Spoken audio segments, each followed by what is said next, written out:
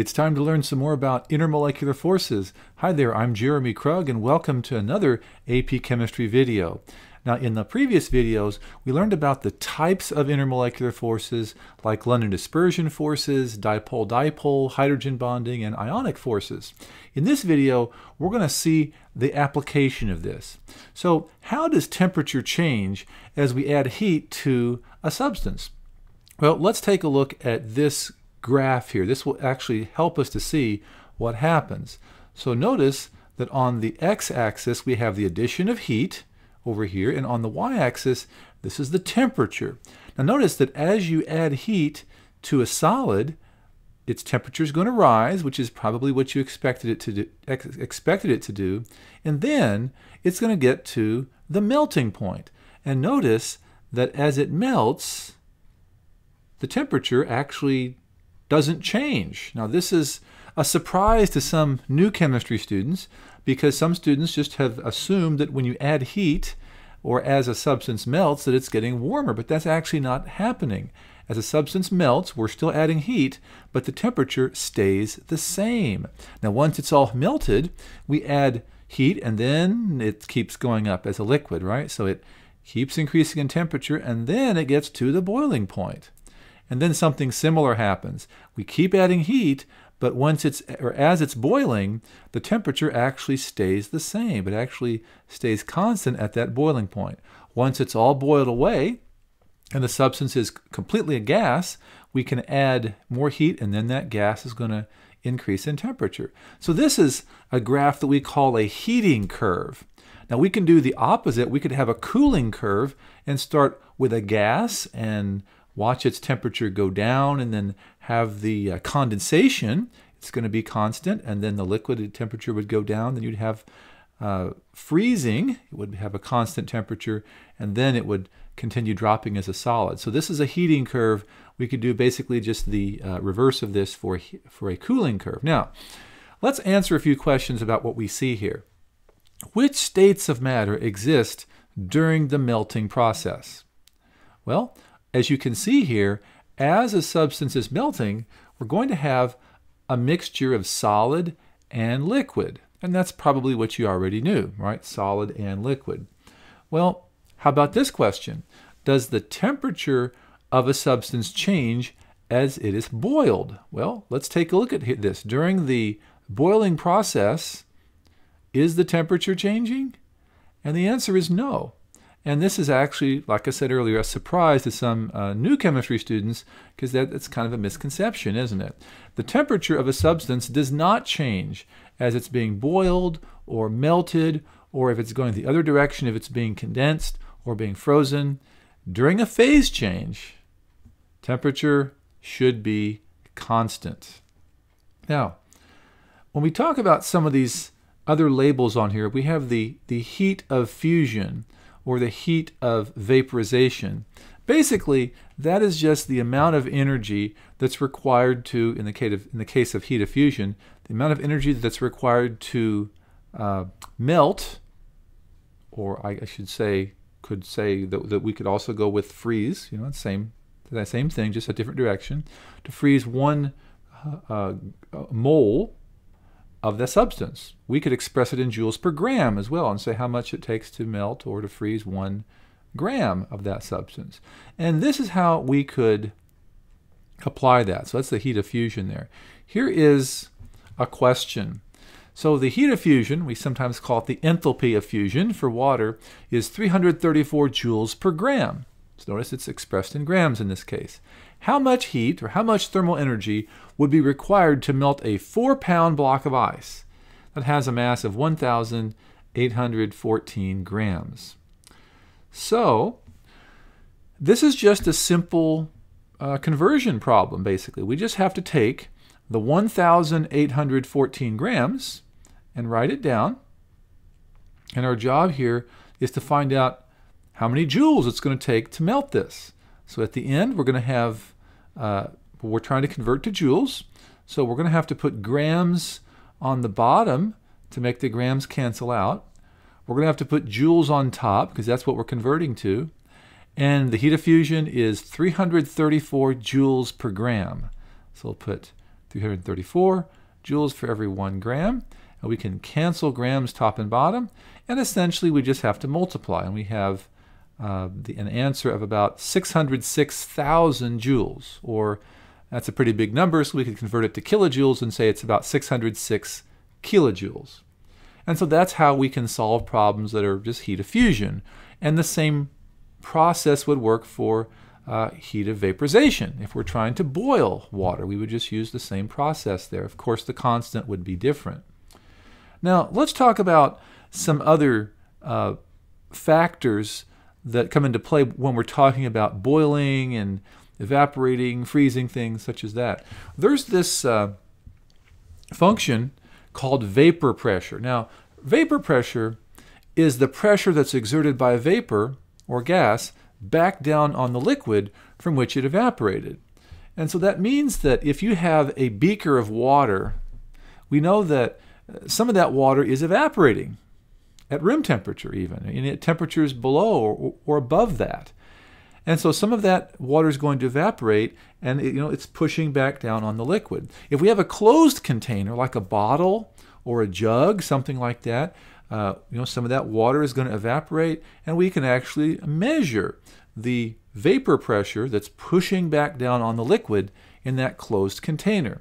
Now, we know that as you heat something up, it's going to evaporate more, isn't it? I think common sense and your own experience probably tells you that. So we can say, as a result, that as the temperature of something increases, guess what?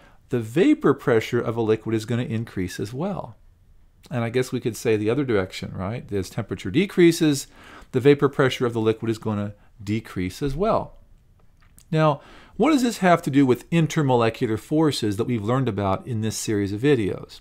Well, if you have a liquid with weaker intermolecular forces, the molecules don't stick together as well, do they? So that means it's going to be easier for those molecules to float away, evaporate, and we're going to have higher vapor pressures. We'll have more evaporation and thus more vapor pressure. So weak intermolecular forces, higher vapor pressures. Guess what? The opposite would have to be true, wouldn't it? Stronger intermolecular forces means you're going to have lower vapor pressures. We'll see how this comes into our problems here shortly. Now here's another factor, or perhaps we could say another vocabulary word.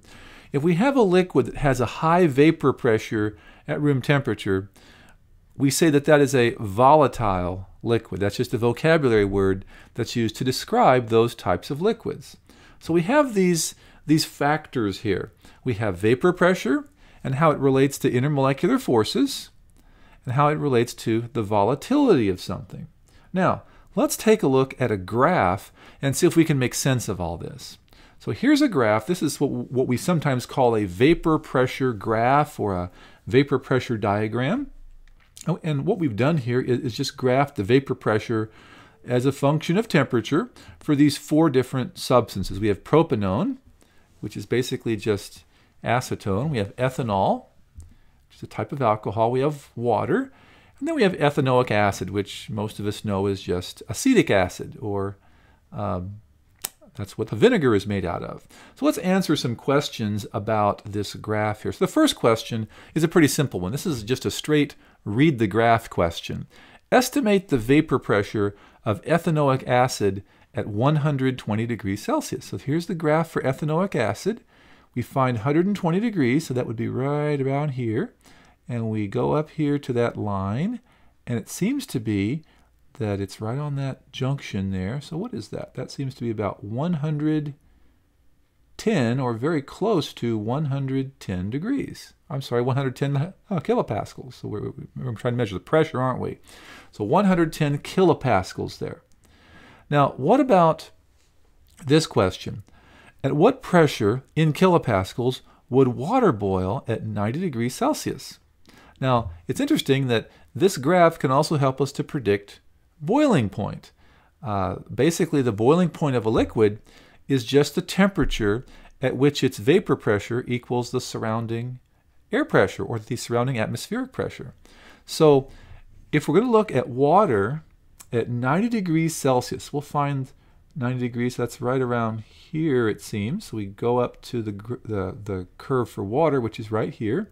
And what pressure is that going to be? So we can move over here, and it looks to be about 70 kilopascals, or very, very close to 70 kilopascals.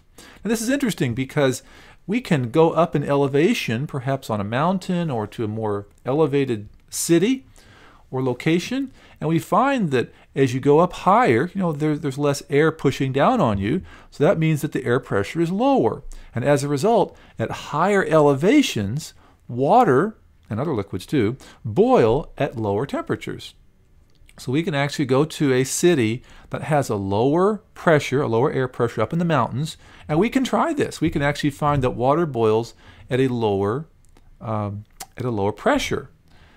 And as a result, sometimes if you're trying to cook, there are special recipes given for high elevation locations. If you have like a box of cake mix, it will say this on the side for higher elevations above, over 1,000 meters, for example, over 3,000 feet, they'll say, use this different recipe instead to bake the cake.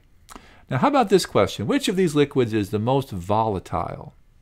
Remember, the definition of volatile is something that has the highest or a higher vapor pressure at normal room temperatures. So normal room temperatures would be what? Something like 20, 25 degrees Celsius. So somewhere in this neighborhood. Well, guess what? The one that's got the highest vapor pressure would be the propanone. We see that graph right here. So propanone is the most volatile. Now, which of these liquids has the weakest intermolecular forces? And guess what? If something has weaker intermolecular forces, it's going to have higher vapor pressure, isn't it? So which one is that? Once again, it looks like propanone has got the weakest intermolecular forces, the highest vapor pressure for pretty much any temperature that we have here. Remember, weaker intermolecular forces lead to a higher vapor pressure. Now, there are some other properties of liquids that you probably have learned about, maybe in a first-year chemistry class, but it is worth reviewing them. And if you haven't learned these yet, I do have some videos that are specifically about these. Surface tension. Surface tension is the tendency of a liquid to maintain a spherical shape. And as a result of that, we have liquids that have very strong surface tension, like water, and they tend to form these droplets, spherical or almost spherical shapes. Surface tension helps to explain why water forms these droplets, as you can see on the screen. It also helps to explain why water has this, well, almost this tension among the molecules at the liquid, or at the top of the liquid, rather. We can actually float things that maybe shouldn't be able to float on water. If we're very careful, we can get a paper clip to float on top of water. We can have like a bug or an insect that can walk on water. Maybe its density is greater than that of water, but because of the very high tension between those molecules, the strong intermolecular forces, when you have water there, these things can happen. We also have capillary action, and that's the tendency of a liquid to rise up a narrow tube. And so here's a good example of that. I have a demonstration I've shown of this before, and maybe you've seen something like this. The narrower the tube, the better this works, as you can see in the example here. And this happens because water has a greater attraction to glass than it actually has to itself. So it tends to stick to the sides of that container, the very narrow tube there, and that pulls the rest of that liquid up. And so that's a very effective demonstration of capillary action. This works for other things too. Water in plants, we see a little bit of that here. We know that there are some other forces in effect as well, but capillary action plays a part there, where we can take some colored water and put some stalks of celery and see how capillary action allows this to rise. Capillary action helps explain why we can dry off with a towel. The water is absorbed by that towel. Well, that's capillary action. So these are some of the important properties of liquids that you need to know about. I hope you enjoyed the video. If you learned something from my video, if you'd be so kind as to hit that thumbs up button, I'd really appreciate it. That way YouTube will recommend my chemistry videos to other students. Like I said, my name is Jeremy Krug. I've been teaching AP Chemistry for a long time. I want you to get a 5 on your AP exam and make an A in your chemistry class. Thanks for watching, and I hope to see you again on my channel where we can learn some more chemistry together.